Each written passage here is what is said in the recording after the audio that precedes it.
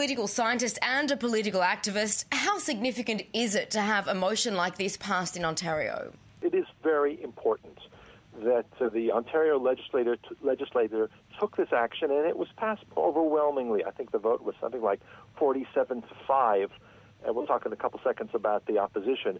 But there was a mixture of both the party that's in power and the major opposition, the Progressive Conservatives and the Liberals, joined together on this.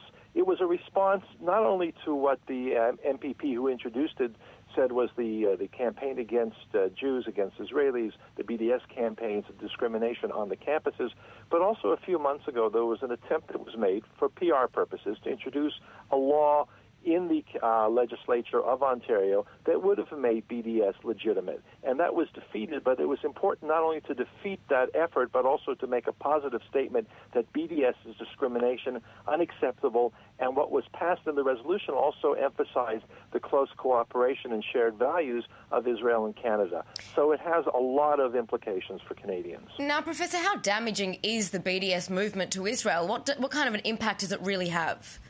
It's more damaging. BDS is more damaging to Jews and Israel supporters outside of Israel than, in fact, it is to Israelis in most cases.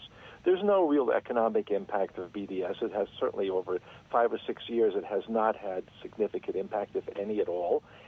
But it is very much a process of labeling and embarrassing and attacking and bullying the pro-Israeli students on campuses, Jewish students. The line between being pro-Israel or Zionist and being Jewish is crossed very often. These campaigns are growing, and anti-Semitism, both from the right and the left, in North America is becoming quite strong, as we've seen recently. So it is a problem, primarily BDS. It's psychological, one might say, or it's political. It's not economic, and that's why it's important to fight it.